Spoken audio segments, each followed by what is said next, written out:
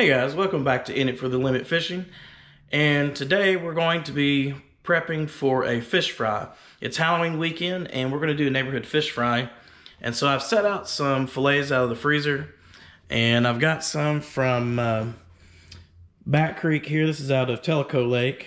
And we spent some time in there at the beginning of the year.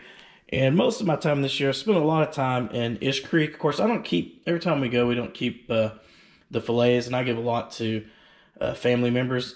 And then I have this is my Notchy Creek bag here. I've only took one trip there, but it was a really good trip.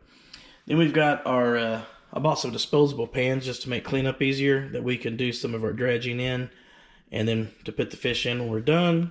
Got our flour, hush puppies, oil. We might do some with mustard. I have a video of how we do that already. I also have some, we might try some Frank's Red Hot sauce. If you've not tried that, it's a really good if you like spicy. It's really good to use. We might try some of that too. But I also have buttermilk, which is what I'm going to do most of them with. I have some Slap Yo Momma seasoning. I have a regular seasoning mix that I usually do with nature's seasoning and a few other things if you watch from the other video that I did with the girls. But we might swap out some of the spices with the Slap Your Mama on this one. So what I'm going to do is I'm just going to run these some hot water in these bags. And some people talk about not using hot water. But the way that we bag these, since it's in basically a bag of water, the temperature of those fillets aren't going to rise until all that ice is melted. It's going to reach an equilibrium anyways. So we're just going to use some hot water to speed that process up a little bit. And they should be fine. And then we're going to dry them off really good, and I'm going to put them back. And I got one of these pans actually to store into the refrigerator overnight. So they'll be ready in the morning, so we can just throw them in, dredge them, and then throw them in flour and cornmeal, and then throw them in the fryer. If you like what you see, if you enjoy the video, be sure to hit that like and subscribe button. Hit that notification bell. We're going to get to it. Thanks for watching. Let's do it.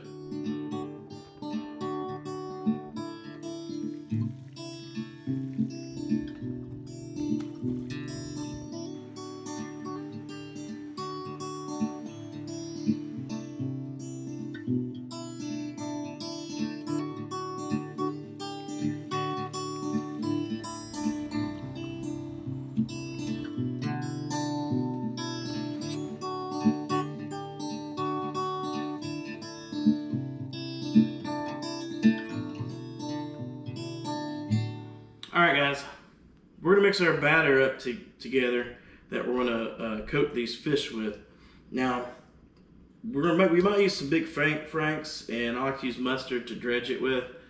We also have some buttermilk, which we're going to do most of them with it. Now, I've rinsed these fillets off, put them in the fridge overnight to stay cold, put some ice packs on them, keep them nice and chilled. But I've dried them off really good. If you go straight from washing it off, a lot of people will just throw it straight into the batter because it's got enough moisture on it to hold the flour on, or cornmeal.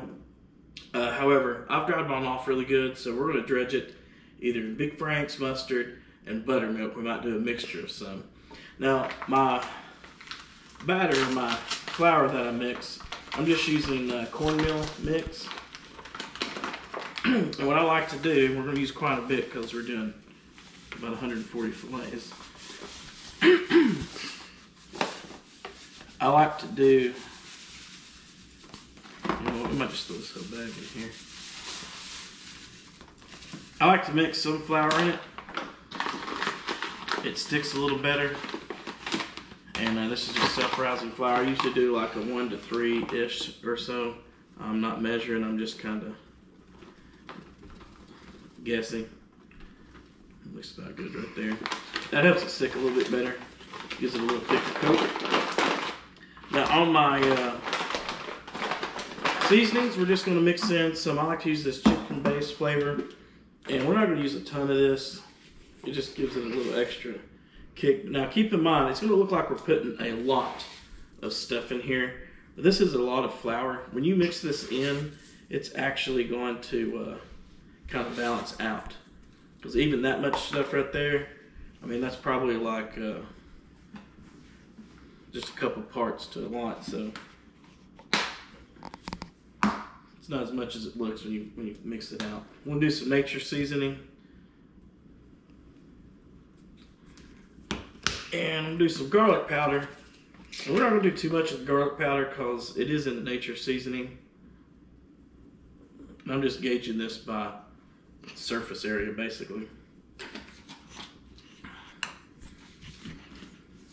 This is just minced onion.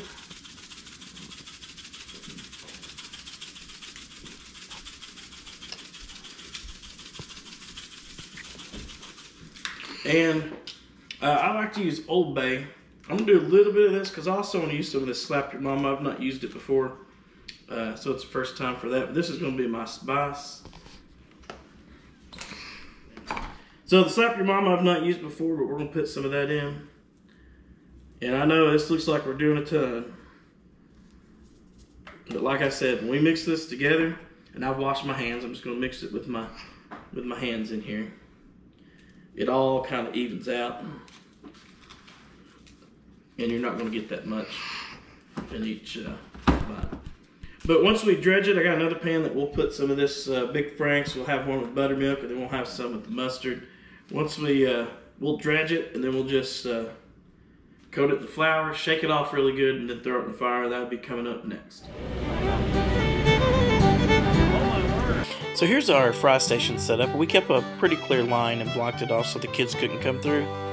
And we went with a very simple buttermilk and egg batter mixture. And we did that because we had a lot of different palettes. We wanted to keep it very simple. And my neighbor Brandon came over. He actually helped with dropping the fillets in the dredge and then the flour. Then I took them out and dropped them in the fryer. It's nice to have help when you're doing this mini fillets. What you can't see is that underneath all those fillets there's a rack that's lifting that up off the pan bottom so that it's not sitting in any moisture. Overnight, most of that water will drain out, and that keeps it from sitting in all that water. And the next day I just drained it, and I used some paper towels to get the rest of the water out of there. Now, when you're doing a lot of fillets like this, you might consider doing 2 smaller pans, especially if you don't have any help. That way you can keep one pan in the fridge while you're frying one, and they stay cold the whole time. That way you don't have them sitting out in the heat. This worked out pretty good for us because we were going pretty quick. We actually had enough fillets to give some away, because we don't want to refreeze them once you've already thawed them out. But we gave some of those away uncooked because we didn't need them all, and we had plenty of leftovers after this. The rest of this video is just going to be the party and the food layout that we had, but I'm going to let that play through. If you like what you see, please like and subscribe to the channel, hit the notification bell. Until next time, guys, keep chasing that limit.